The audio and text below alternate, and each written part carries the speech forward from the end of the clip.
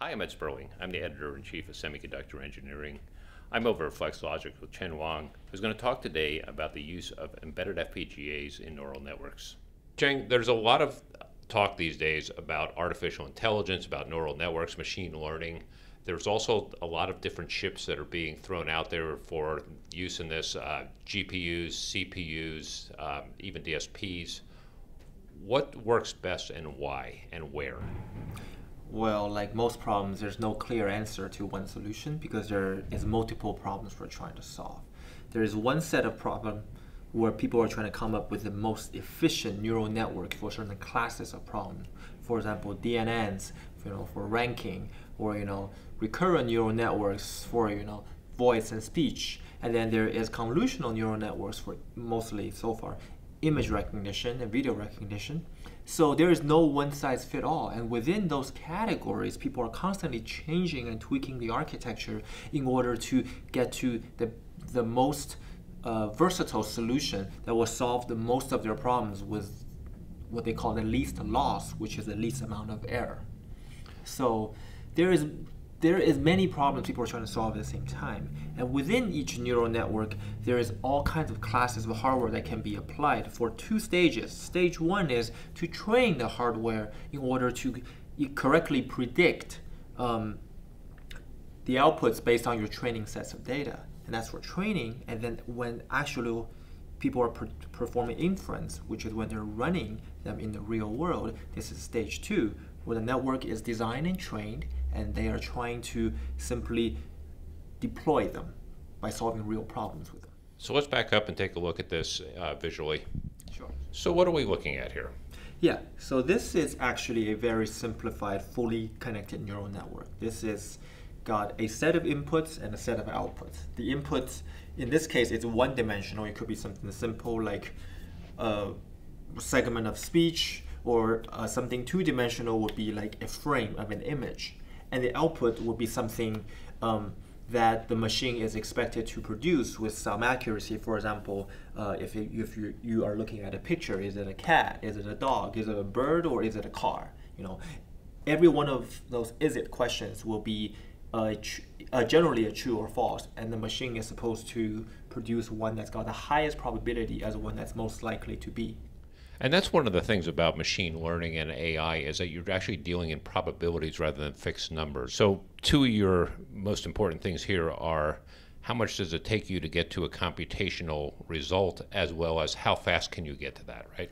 Absolutely, absolutely. So because it's in probability, people tend to assume that you need a lot of precision, and CPUs, GPUs, floating point unit all come about, and they are so far, based on the research, quite necessary for training purposes because it is highly complex convex optimization problem where you are trying to solve a number of optimization parameters in order to get to a solution that has the least amount of loss, the least amount of error.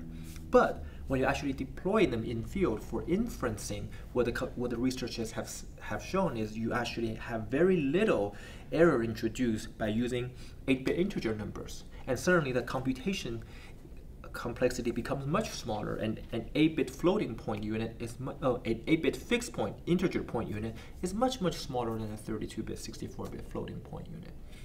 And this diagram might look very simple. It's just got a few lines here and there, but actually every one of those lines in a fully connected layer like here is actually a multiply and accumulate unit. So you count the number of lines, that's how many floating point 64-bit multiply and accumulate, which we call max, you're going to need. And reducing that to an 8-bit precision is tremendous and enable actually a lot of new class of hardware, such as even FPGAs and some cases ASICs, in order to build these very efficiently, because we no longer need these huge floating point units.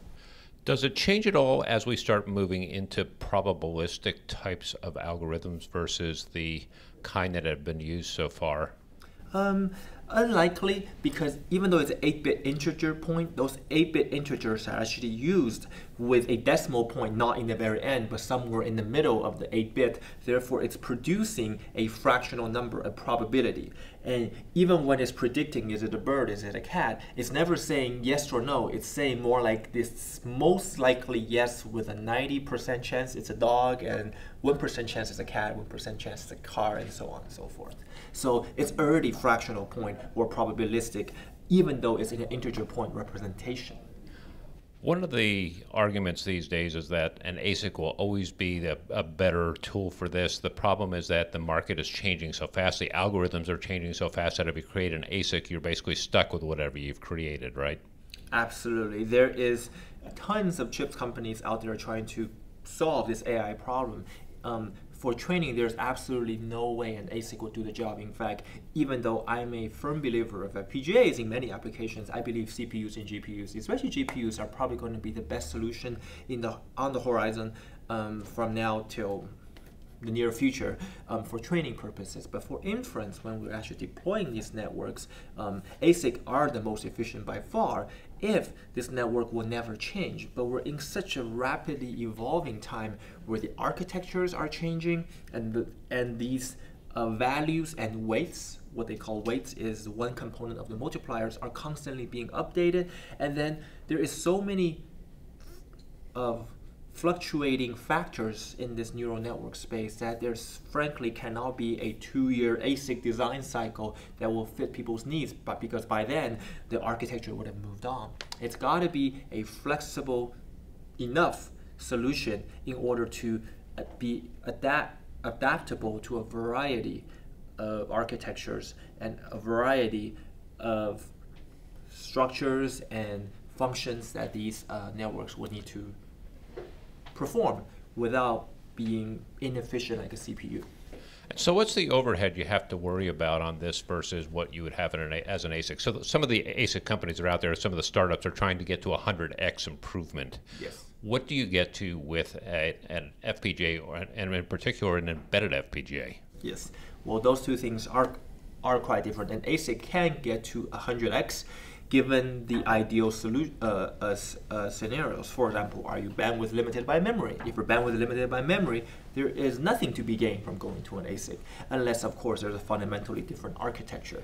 And I think the FPGA here is something fundamental, is it can actually give you a lot of these multiply accumulate units, and it can tremendously reduce the amount of memory access that is required compared to a CPU or GPU-based implementation. And we believe that those two key advantages, the number of MACs available and the amount of bandwidth required, is going to put FPGA at a significant step above where the CPUs and the GPUs are. May be close to 100x like the ASICs, may not be quite there based on the applications, but it will be significantly better than the memory-heavy CPUs and GPU-based solutions. Is it easier to debug as well because you do have that flexibility? It could be the case, but to be frank, in an inference engine, when it is deployed, people are generally less concerned about debugging. People are more concerned about debugging their architecture, tuning their architecture in the training phase, or what they call the testing phase. But those are still generally done on the GPUs. When we come to inference, when this is deployed, this is nothing but a math problem. It simply needs to compute the math correctly for a given set of inputs. There will be a deterministic set of outputs, and those outputs should match regardless if you run them on the CPU, GPU, or the FPGA. It is simply doing a math problem. And it's also, because you're doing the inferencing, that's a much smaller data set than you would use on the training side too, right? Yes, it is a much smaller problem to solve. We no longer have to worry about tuning these parameters as we're training. We no longer have to worry about a lot of optimizations problem. It's purely a feed-forward, or in some kind of a recurrent neural network, there may be some feedbacks, but it is a data path problem. There is nothing to optimize at this point when it comes to execution. Simply get this done in the most efficient manner possible. What are we looking at now? All right, so we kind of touched on the fact that an FPGA is a different approach to this neural network problem. It has a lot of multiply accumulate units built into its fabric, as well as a lot of logic. Therefore, it is very easy for the data to flow through from one DSP to the next, through some control logic, through some activation functions. Those are all mapped into the FPGA without constant memory access. So the memory bandwidth is used almost exclusively for loading the data and loading the weights and not much else. And there is a fundamental advantage in this architecture when it comes to bandwidth efficiency because of it's basically ASIC-like architecture, but it's reconfigurable because it's reconfigurable by the FPGA fabric. However, even though this FPGA fabric is used by some big companies nowadays because they deem it to be more efficient than the other alternatives, there is much more to improve. For example, FPGAs are traditionally not highly targeted for AI or neural network applications. Their DSP occupy a small fraction of their overall area, maybe 10%, maybe even less. So these tend to be the bottleneck when we come to neural network applications because they require so many multiply accumulates and there is only a certain amount of those resources. And we've really just scratched the surface on where we can go with some of this stuff, right? Yes, exactly. So really, what can we do to optimize an FPGA? Well, there's actually a lot more that we can do with an incremental amount of work from our side. And because we are a small and flexible team, we can actually implement these changes very quickly. So we can, for example, optimize a more neural network friendly tile with many, many more rows of these DSP units, which offers multiply accumulate capabilities. But in addition to having much more rows of them, each one of these MAC unit, multiply accumulate units, are actually optimized for the AI sizes. Traditional FPGAs have multiply accumulate sizes that tend to be an overkill. For example, our traditional eFlex embedded FPGA, our MACs are 22 by 22-bit multipliers with a 48-bit accumulator. While in the neural networks, like we just touched on, it's mostly 8-bit multipliers and maybe a 16-bit accumulator. And therefore, by reducing the amount of bits that we have to multiply and accumulate, we can actually fit about 3 times as many MACs in the same footprint. And by having more MACs and smaller MACs, we actually lead to more than a 10x gain in terms of number of multiply accumulate we can perform in roughly the same footprint as before. So basically, you're getting back to the same problem of faster performance, less latency, more throughput, and also really targeting exactly what you need to compute.